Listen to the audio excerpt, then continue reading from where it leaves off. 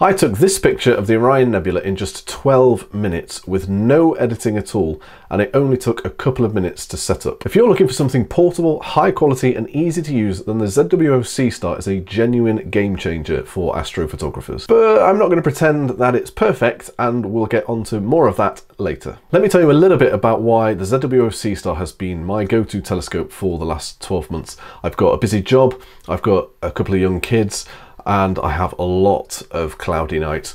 And realistically, when you combine all of those things together in my current situation, I often don't have the time or the energy or the patience to go and set up my big deep sky rig up outside in the garden and start imaging. So the Seestar has been a great way for me to keep doing astrophotography even when I haven't had the time or energy to do any other kind of astrophotography. Now that's just me in my situation, of course. Everyone's situation is different.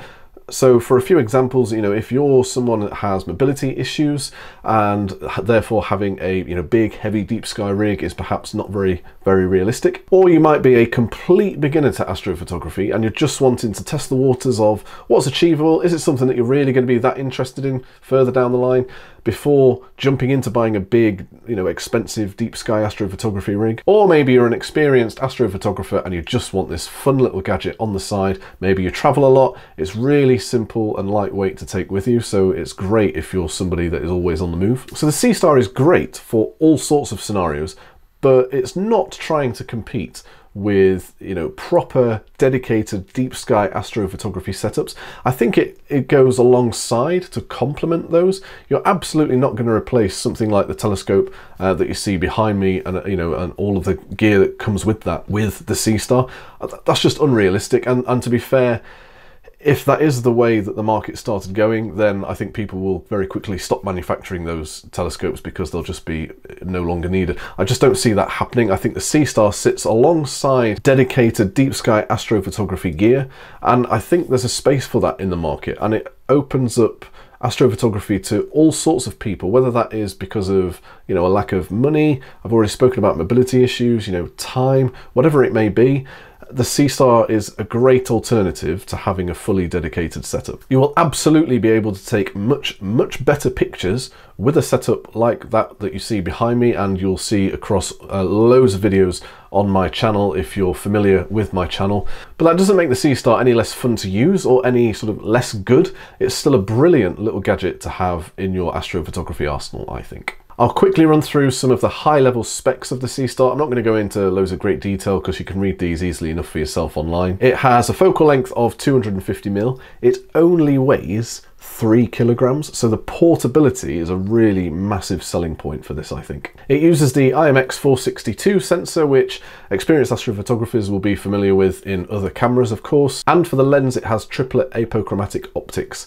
That is a really hard thing to say. So I think you can think of the Seestar as a camera, an autofocuser, a telescope, and an ASI Air Plus, if you're familiar with that, all in one compact unit, because that is exactly what it is. It's not just here to nip outside, take a really quick image of the moon that sort of looks half okay, and then bring it back in and think, why have I wasted my money on this? It's absolutely not that at all. It is spec'd to be a deep sky astrophotography rig, as well as moon photography, landscape photography even. It also comes with a solar filter so that you can take pictures of the sun. Never try and take a picture of the sun without the solar filter fitted first. And it has a built-in light pollution filter that you can switch on or off in just the press of a button on the app. Speaking of the app, it's really slick, it's really responsive, it's really intuitive to use. Those of you that have used the ASI Air Plus, which you can probably see behind me somewhere around there, it will feel very familiar to that. It's something that I think is just really simple to use. You don't need any tutorials to show you how to use it. It's very obvious. And the setup of the Seestar couldn't be any easier. Literally take the Seestar out the carry case, screw the carbon fiber tripod into the bottom, turn it on, and choose your target in the app. Seestar does the rest for you. Which kind of leads me on to my next point, and one that I think could potentially be viewed as negativity, but you can sort of flip it on its head and see it as a positive thing as well. I think for me, these smart telescopes don't have the sense of satisfaction that you get with a deep sky astrophotography rig. If you watch my last video of trying to take a picture of the sun, that was, it's a really complicated setup, something I'd never tried before, and it's not that hard to do once you've figured it all out, but when you're trying to do it for the first time, it is quite complicated. You know, the Seestar takes away all of that complication, not just for solar photography, but for every other astrophotography type as well. So as I said, you literally stand it on a level surface, turn it on, select your target in the app, and it kind of does everything else for you. And that's great, because it means that astrophotography is suddenly open for everybody to be able to do. It doesn't matter what skill level you are or anything like that. And I think that's absolutely fantastic. But what you don't get is that sense of satisfaction of, you know, choosing all of the gear that's available across the market, getting your rigs set up, getting familiar with things like polar alignment and all of your camera settings and focusing and things like that, getting all of those images stacked in Deep Sky Stacker or PixInsight, whatever you might be using, and then going through your post-processing to come up with the best possible image that you can for the gear and integration time that you've got. You don't get that satisfaction with not just the Seestar, but any smart telescope. So you could view that as negative. I do like to think of it as more of a positive thing, though. I sort of see it from both sides. Now, I think for me, to be able to live in a time where I can just take this telescope that costs about 550 quid, pick it up, plonk it outside, turn it on and take an image, I think there's something really special about that. And I don't want to turn that into a negative thing. So in terms of some example images, because that's probably what everybody really wants to see, here's an image that I took of the sun within just a couple of minutes. As I say, I turned it on, popped the solar filter in, told it that I wanted to image the sun, it slewed to the sun, it took a picture. This is the output of that. All of the images that you're going to see here are not images that I have edited in any software at all. So all that I've done is the live stacking that's available in the Seestar. Beyond that, I've done absolutely nothing whatsoever. So that's an image of the sun. This is a picture of the moon.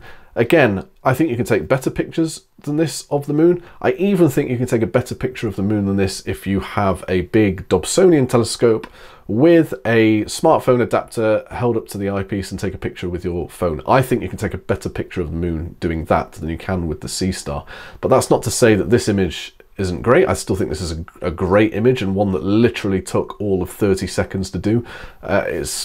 You know, I just think that's incredible. Speaking of smartphone adapters and Dobsonians, I have a video coming up of me using a smartphone adapter to take a picture of the moon with my massive Dobsonian that I bought recently, so be sure to subscribe to the channel so that you don't miss out on that video that's coming up soon. This is a picture of the Cygnus Wall in the North America Nebula. NGC 7000 is the North America Nebula. I don't know, I can't remember if the Cygnus Wall has its own designator. I'll put it down here if it does. This was taken over 30 minutes, and this was a really hot night over the summer last year. I had no astro dark, and as I say, I haven't edited this at all. So you can see the image is probably quite noisy, but it's 30 minutes of integration time, and I've done no editing whatsoever. I genuinely think that's mind-blowing. Next up, we've got the Dumbbell Nebula M27. This is an image that I took. This was the first image that I ever took of the Seestar, actually on the day that I got it. For some reason, there was a clear sky on the day that I got it. And this is a grand total of 11 minutes of integration time. Now, if I took my massive expensive setup behind me